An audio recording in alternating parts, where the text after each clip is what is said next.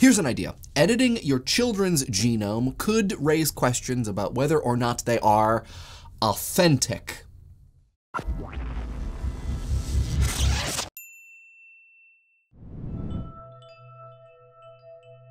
In about the last decade, geneticists have developed the clustered, regularly interspaced, short palindromic repeats, or CRISPR system. It uses the repetitive structure of DNA as a guide for editing that DNA, allowing, with a suite of other techniques, for permanent and in some cases inheritable changes to the genome of organisms, including humans. And it's a big deal. It's such a big deal that J-Lo is producing a crime drama series about it. How exactly CRISPR works is beyond my expertise and the scope of this video, but luckily Vanessa from Braincraft made a whole documentary about exactly that that's out next week. You can watch its trailer right now, and you should watch it once you're done here. What we're gonna talk about now isn't how CRISPR works, but some of the conundrums which arise because of how well it works. In the short time this technology, and technology like it has been around, first theorized 30 years ago, but really only developed in the last 7 and still being perfected as we speak, it's gotten up to some pretty insane things, like removing malaria from mosquitoes, creating more muscular beagles and drought-resistant corn.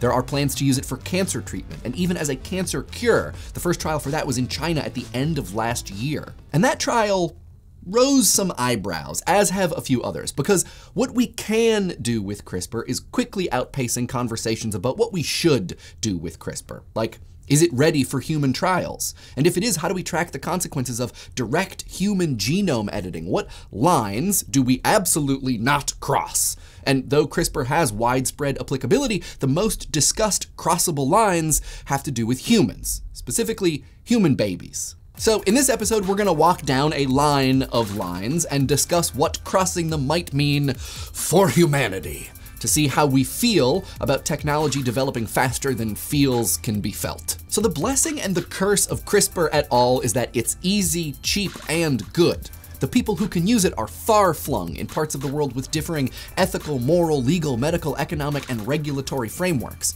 This creates a tension between the global community of all humans with a shared genetic identity and local communities of some humans who, yeah, may be willing and financially able to risk it all to cure their cancer, but may also at some point be interested in changing someone's eye color, making them immune to certain diseases, or simply more muscular, or even increasing their intelligence. Think like Limitless, except without the drugs, and we are all Bradley Cooper. Oh, we should be so lucky. It may sound like science fiction, but right now this sort of thing is more in the realm of science. That's it, just science. Not just possible, but likely. Just a month before shooting this episode, the National Academy of Science and National Academy of Medicine teamed up to release Human Genome Editing, Science, Ethics, and Governance, a detailed study where they make recommendations for the responsible development and use of genome editing tech. They repeatedly stress that though the tech has wide elective applications for humans, it should be used only for the treatment or prevention of disease and disability and not other, less pressing purposes. But I mean, come on. We've all seen Gattaca. It's worth asking who has the power to decide what purposes are and are not pressing. The worry is one ripped straight from the sci-fi hologram headlines. With widespread but gate-kept technology, the rich could pay for elective genetic enhancements unavailable to those without surplus cash. In time, 2 genetically divergent populations reify the divide between rich and poor on a genetic level, resulting in what Sidney Perkowitz at JSTOR Daily calls a soft eugenics. Not selective breeding for the good of the species, but a literal genetic differentiation which emerges via differing access to medical technology. A related concern has to do with the lives of people with disabilities. If people are able to systematically edit genes responsible for a variety of disabilities, how does this impact the lives of those who don't or can't benefit from that technology? And furthermore, if there are fewer people with disabilities, overall, does it stand to reason that those remaining will have a harder time getting the respect or resources they deserve? That public programs benefiting the disabled will be unfairly curtailed because their impact has been quantitatively diminished? Much like the judgment about what is and is not a pressing purpose, we might also ask about what is and is not a disability. Who decides? And how does that impact the lives of people born with those conditions? One way to read the elimination of disabilities before birth is as a judgment on the assumed life of that person, and therefore of all people with that disability, that living with what has been deemed a hindrance, whether it's deafness, blindness, Down syndrome, or cystic fibrosis, all of which have their own very specific and impossible to compare challenges, is of a lesser quality than a life without. Any one parent electing that their child not be born with a genetic disorder may not be explicitly judging people with that disorder, only most likely thinking about their own child and responding to the unfortunate state of the world where, while the lives of people with disabilities are not fundamentally of a different value, they are often treated that way. How one does or does not, purposefully or not, make a political statement when considering this kind of genetic manipulation for their own child is a hugely complex conversation. But there may even be a more base concern when considering whether to edit your child's genome. Should you do it? Just period. Besides concerns about soft eugenics and disability, there is also conversation concerning whether parents possess the right to determine who their child will be via genetic manipulation. This is gonna take a little bit to unpack. Keep in mind, this child is still you. Simply the best of you. First, we should point out that the Committee on Human Gene Editing, again, recommends that before inheritable changes to the human genome are made, we set up a study to determine the long-term, like whole generations long-term effects. The worry is if we change our children's eye color or resistance to certain diseases today, we may endanger the lives of their grandchildren due to unforeseen genetic ripple effects, which is not good for, well, humanity. But for our purposes, in this video, let's assume we have a safety guarantee for your kids. And let's also say that the technology is available to everyone. So we're simply talking about parents deciding various facets of their child's genetic makeup, decisions that'll be passed on to their children unless they are similarly edited, and so on up the family tree. This is one facet of some arguments against CRISPR as unnatural or playing God, where aspects of a child's development were mysterious, left up to an inscrutable battle between nature and nurture. Science can now sweep some or all of the game pieces off the table and construct a custom genetic victory, thus resulting in the person most wanted by their parents. Tall like dad's side, smart like mom's side, with green eyes and red hair because, hey, why not make them stand out in a crowd? Such a combo of characteristics may be extreme, though is theoretically possible. But mom and dad's decision to have a genius ginger beanpole isn't just one about genetics and abilities and appearance, but as a result of those things, also life experience. Going beyond the natural and God-playing arguments, we can ask whether the direct influence on your kid's DNA is okay because of how involved it is, like helicopter parenting but for genes. One way to view this question is as a problem of authenticity.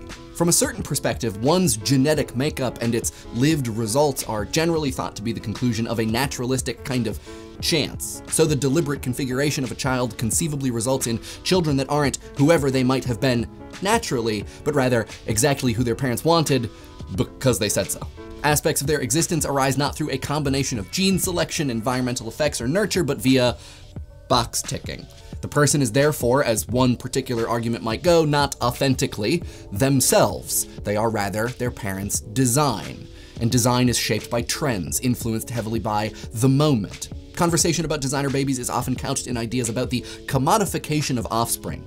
You can customize options on your car, your computer, your social media profile. Why not your kids? Because they're people, that's why. And I mean, to a certain degree, I agree. It is a little weird, but it's also complicated for a few reasons. First, it's sort of always been within the realm of possibility that one could manually, so to speak, determine the genetic makeup of one's children simply by choosing a partner with specific qualities or by living a certain lifestyle. One's genome also changes significantly throughout one's life, thanks to environmental effects. So the children I and a partner would create today is different from the one we'd make 10 years ago.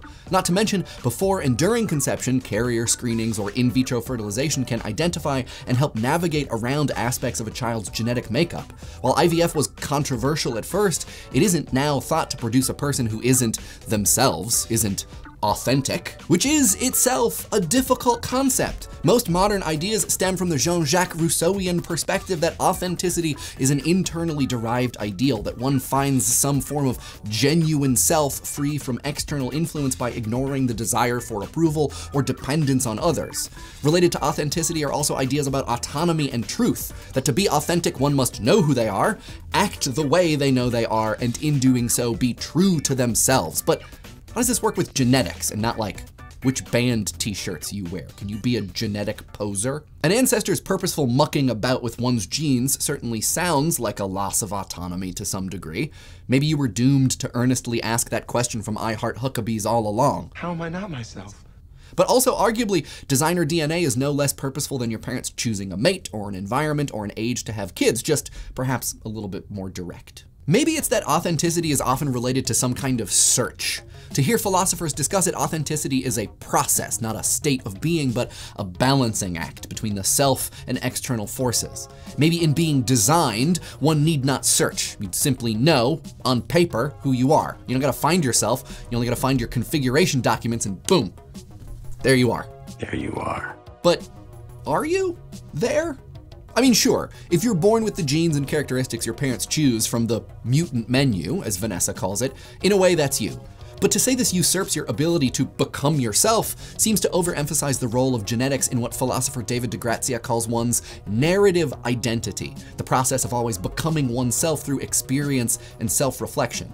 Paradoxically, the ongoing process of being authentic is often thought to require a breadth of external experience such that one can test against their internal experience. A custom genome doesn't preclude internal experience, it just provides another way to understand it. Certainly one's appearance, ability, and health determines much of their authentic self, but to say those things determine it so completely that one is powerless to become themselves in the face of their parents' design decisions seems hasty in the way the phrase, "the apple doesn't fall far from the tree," always does.